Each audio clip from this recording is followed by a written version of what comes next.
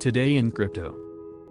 The surge in Bitcoin's price on Friday has propelled the cryptocurrency past Facebook's market cap. Next, Bitcoin stands to flip Tesla, Google, Amazon, Microsoft, and then Apple. Bitcoin surpasses Facebook in market cap. Bitcoin's frequent rise past all-time highs this week has made the size of the cryptocurrency larger than Mark Zuckerberg's Facebook. The price of Bitcoin broke another all-time high early Friday morning, reaching $41,970. At the time of writing, BTC stands at $41,147. Its market cap is about $770 billion, while Facebook's market cap is approximately $752 billion.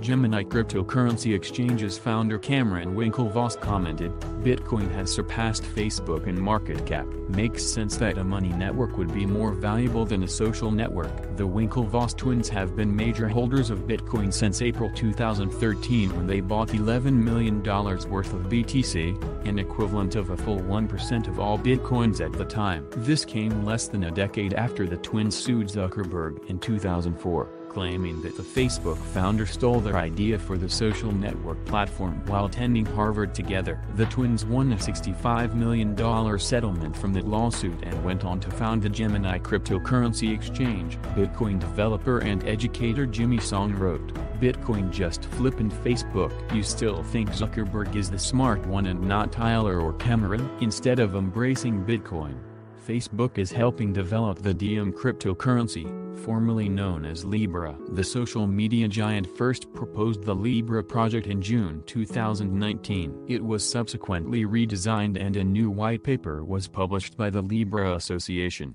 which is now called the Diem Association. The new design augments the Libra network by including single-currency stablecoins. In November, reports suggested that the new cryptocurrency could launch early this year, pending regulatory approval. The Facebook-backed cryptocurrency has attracted the attention of many regulators worldwide. They are worried that since Facebook has about 2.7 billion users, the proposed global stablecoin will achieve scale without an appropriate regulatory framework, which could undermine their monetary systems. Christine Lagarde, president of the European Central Bank, ECB, recently downplayed Bitcoin as a risk to financial stability but warned of the risks posed by global stablecoins, such as the Diem cryptocurrency. After flipping Warren Buffett's Berkshire Hathaway last week, Bitcoin has risen in market capitalization above Jack Ma's Alibaba Group Holding, Taiwan Semiconductor Manufacturing, TSMC,